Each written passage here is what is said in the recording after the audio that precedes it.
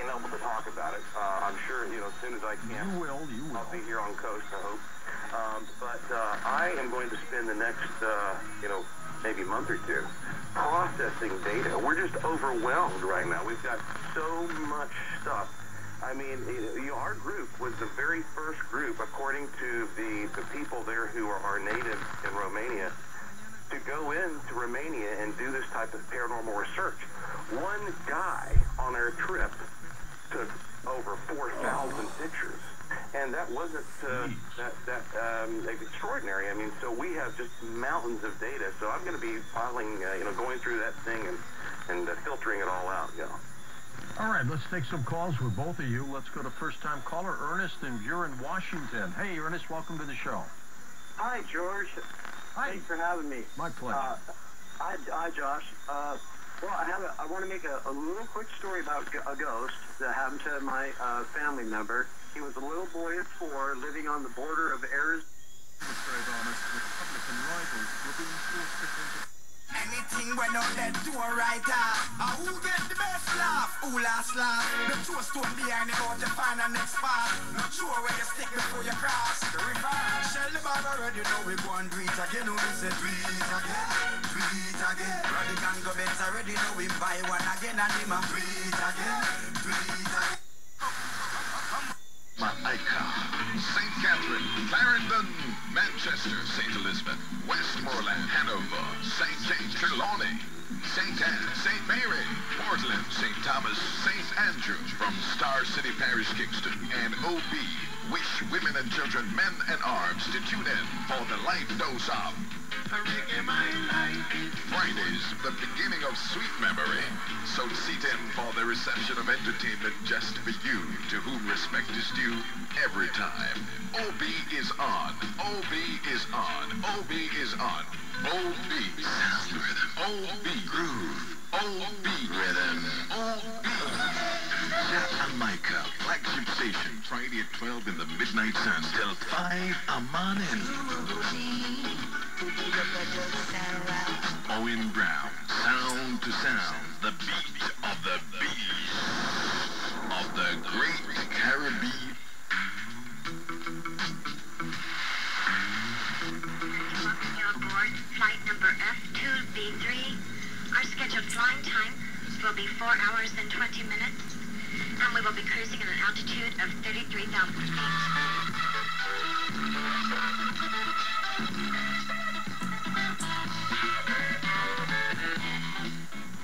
Hey, this is Freddie McGregor, and you're listening to Sound with OB, the winner.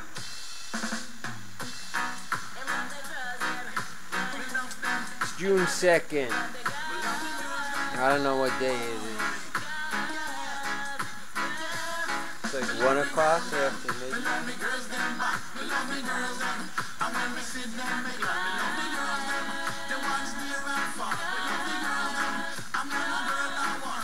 Every time I left me on, I mean go on the street. I know sexy girl me see, and on them me want meet. It don't really matter if them short or tall. From them young good me say me want them all. A place is affected by humans, by tourists and whatnot, herding through, the more it can sort of alter and wipe and distort those subtle yet distinct energy signatures we're going for. Antietam is probably one of the best places to visit if you're looking for a Civil War battlefield. And gosh, when you're looking into the infrared, it's stunning. Some of the full-bodied apparitions that have been captured, some of the best I've ever seen on these American battlefields. Next up, we go to Nick in Savannah, Georgia, wild card line. Hey, Nick, go ahead. Hey, how's it going? Good, Nick. Good. Hi, I just wanted to say, wow, it's crazy how this would just be a coincidence. I was listening to Coast to Coast tonight at work, and be able to say that I was adopted actually from EBU, Transylvania, Romania. Huh. Yeah. Small world. I was born there in '89, and I was adopted in 1990. It was actually the third major city to go against the communist regime at the time. How old were you when you came over here? I was, actually, my father was a ranger in the Army. I can't really say too much about it, but he actually adopted me, and my mother was German at the time. And what was your father, the secret military, doing over there? Try to adopt some children, and I was You're actually fucking Freemason enough occult to, bumbleclot. be adopted.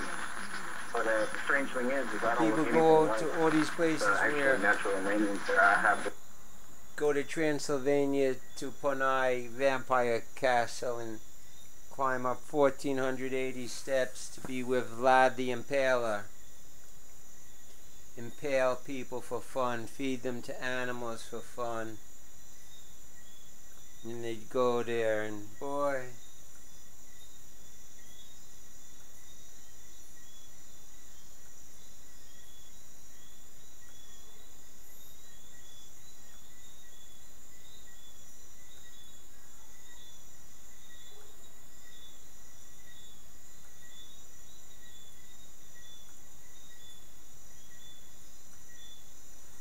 I was speaking on language earlier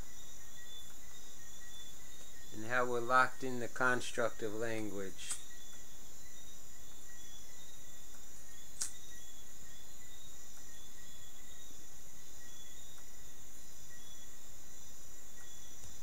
Yeah, something happened to me this week. I tried to do a screencast, but anyways, let me explain it.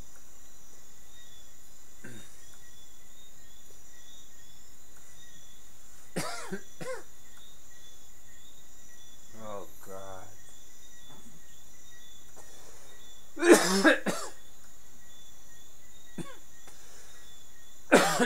What good does it do to explain it?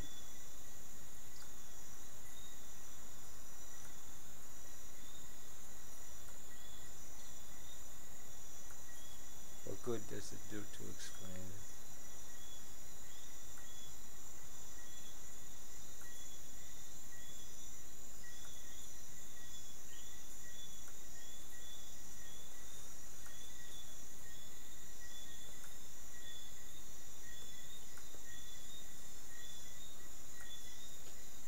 TikkunOlam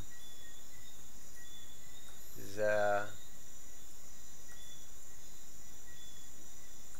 Hebrew word for let's fix the world. I don't know, cultural, religious, who stole what, whatever, but TikkunOlam is like the Good Samaritan concept, I guess, that if there's a problem and you're walking down the road, you have to fix it. You can't keep walking by these things and saying it's a number. Oh, we have 12% increase in these homeless people. The homeless is down 4%. Make them a number. Put them in a category. We're all one. So you're walking, you see something not right, you have to fix. We've allowed our society a margin of error, which has just grown and grown. So when there's a problem in society, say, oh, this is a poverty level, or this is that level, or that category. Put them in that category. And it allows us to walk by and then go to work and not have to worry about it. That's the number system. Numbers. So, if you was of the society of one, then you're not going to think like that. So, what is it talking about? Huh? What's it saying? You, over there. Over there.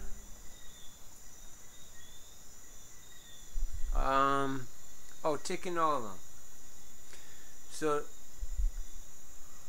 I've used the concept in different things, I think, in whatever past few years. I have it on some Facebook and YouTube things. I like the concept very much, and it's like the old Hebrew culture has some concepts which I think are very great besides diet. There's the concept of the tetragram, whatever, the 4 letters for the name of God that you can't pronounce. So you don't talk about God. It's not something you can deal with in this head part, okay? It's the best concept. You're not supposed to talk about it. You could write or different or point to it or whatever, but it's a Zen thing. So there's a tetragram, and there's a TikkunOlam. I think like some modern Jews, or I don't know, whatever they call them, teach the... Here's the thing. Some of them teach the youth, like as a maturity, when you're becoming a 13-year-old, whatever, they're like a bar mitzvah, they teach them TikkunOlam. So you grow up that way, but I don't even think they teach it fully in any ways. But here's the thing. That concept is locked away. They don't let us know about TikkunOlam. And this is what I discovered this week, which amazed me and kind of freaked me. When I came on it, was I had done a couple of videos the other morning, 2 videos or something. Went to search them. One of them had TikkunOlam in the title and maybe the tag or something, but it was definitely in the title. And when I went to search them later, I couldn't find the TikkunOlam one, didn't come up. And I started to search more and then search plain on TikkunOlam and went to Google and searched and found that TikkunOlam is a censored term in Google and YouTube.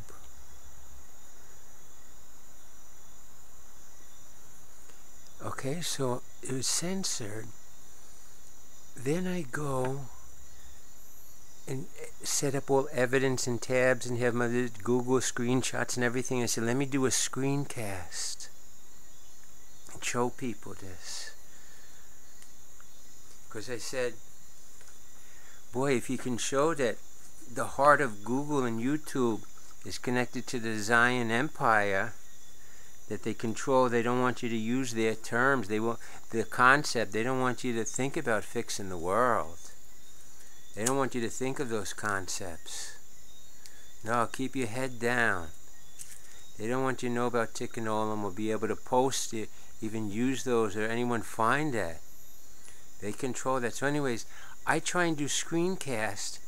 I start screencast going, and when I say start recording, it goes for a minute, and then the screen pops back to my YouTube screen, and screencast is gone. So I could see at this point, you know, I've been hacked and censored different things, but this was really high. Like, they were really like... Now, here's the thing. They could definitely whack me harder, but they're not. Anyways, so that's an example of how language has us kind of trapped, all right? And the whole media thing has us trapped. It's like a double stone there, because it shows you how the concept of TikkunOlam, which for all of us to just in everyday life be natural, fixing the world. It's not like we have to wait for election time and say, oh, we have to clean the ditches now. We live in here. We know we have to fix the world every day. It's nothing new. This stupid cycle business of election cycles or season cycles, the things we have to do all the time and remain vigilant in life.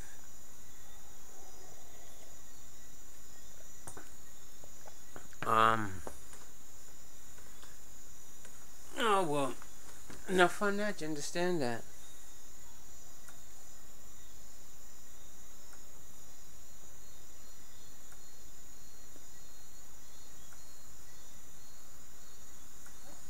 What else?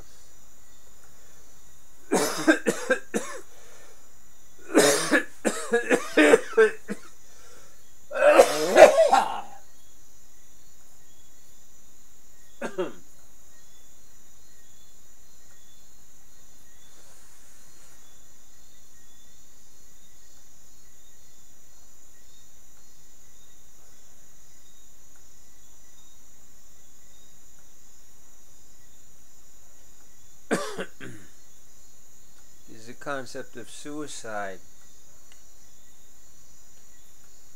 The collars that they put on us, some of them are fear-based. Fear-based codes are more firmware-based. There's hardware-based codes like sleep code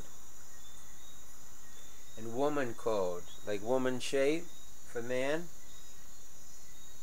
is hard-coded. Like men will go around in woman shape, they see woman shape anywhere and they go like that, shape, woman shape. We're hard-coded. Fear, there's maybe some hard coding there, but fear is a lot of firmware. It's in between software and hardware. It's firmware. You can change it. And so you have these collars in there. There's sleep code. Okay, look, when you go to sleep, that's them, you know. You think you just go and you don't know what's going on. They're coding us. That's a high code, sleep code.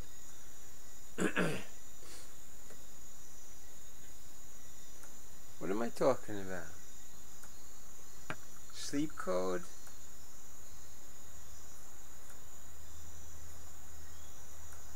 What was it? Oh, fear, suicide, death code. Oh, okay. They want you to be afraid of dying. And they don't want you to take your own life. I don't want to say too much about that, but, you know, from here to there, you can get them. So, a lot of things that they tell us not to do, if you look behind it, you can find some secret to get them. But it's not for everybody. Not everything is for everybody, you know. That's why you work together. You pass information around. As far as mystics passing information around in words is difficult sometimes. Words, we're kind of trapped into words. Literature, reading, education. Education has been trapped into that word spectrum. Education's fucked, you know. Everything's kind of fucked. The systems level. Systems, understand that systems are things that we create when I say systems. Although everything is system, but Babylon are those things that we create, those man-made systems, Babylon.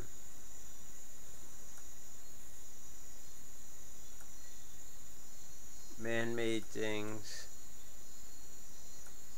It's all on some spectrum. Okay, this is what I've been trying to talk about. Here we go.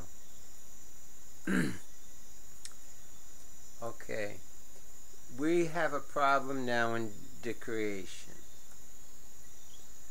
All these demonic, cannibal, crazy things, possession things, they say steroid bath salts, whatever. These Afghanistan massacres, the Syrian massacres, we have a demonic problem. You can trace most of this or correlate most of this to the secret military and their occult efforts and their occult experimentations on us. Ongoing. Their set the whole business. The whole galactic foolishness and everything that they do to mislead us differently. The different sky education, the different Venus transit, the different bullshit about our ancient aliens. Here's what I want to talk. I don't want to get distracted before I lose this. Us, we have all these emotions. Okay? We're nice, we wake up, we're calm, we get angry with this. So we have these floods of emotions that code our reality, okay? Some of us may be straight all the time. Some of us are all around.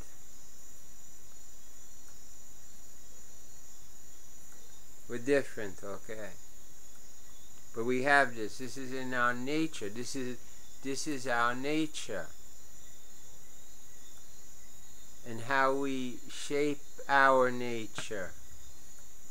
Our nature, our human nature. Different from the heavenly nature and the earthly nature is our human nature. So we have our human nature like this, all of us. All of us are universe. A black hole universe, an endless Fibonacci universe, a spiraling galaxy universe, an exploding Big Bang universe. Every little thought is like a Big Bang. I go like this. I say, boof. It goes out there, down the wire, shots, boom, out into the stored in servers, Cisco this, Unix routers, everywhere all around the place, a million places, into your minds. Into your mind. I do something here, and it's in your mind. Come on. Come on. This cannot possibly be working the way we think it's working. There's no way I can do something here like this, boof, and it's in your mind all over there. Come on. How could that possibly happen? How could I do something here and then everybody's doing all them things now?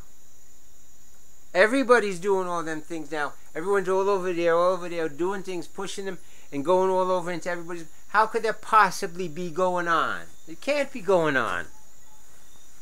It can only be going on into one. It can't be going on all individually. That's why we are down on this level here, and we think we're here with our minds are here, but our minds are higher. Our minds are sacred ground. Our minds are sacred ground, and when we walk on sacred ground, we need to have some protocol that we can agree on. Yeah? What do you, yeah?